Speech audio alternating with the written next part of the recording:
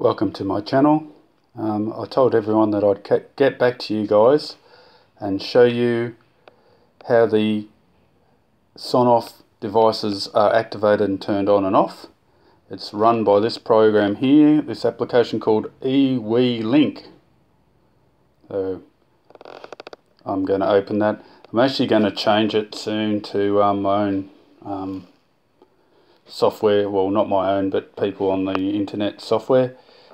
Here is one of the applications here. I have a Sonoff down there on the floor, which I've wired up nicely, connected to an extension lead, nice and safe. I have on here my study lamp. There's my study lamp there. If I press the button, light turns on,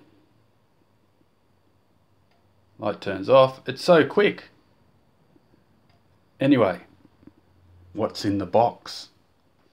Keep watching. Talk to you soon.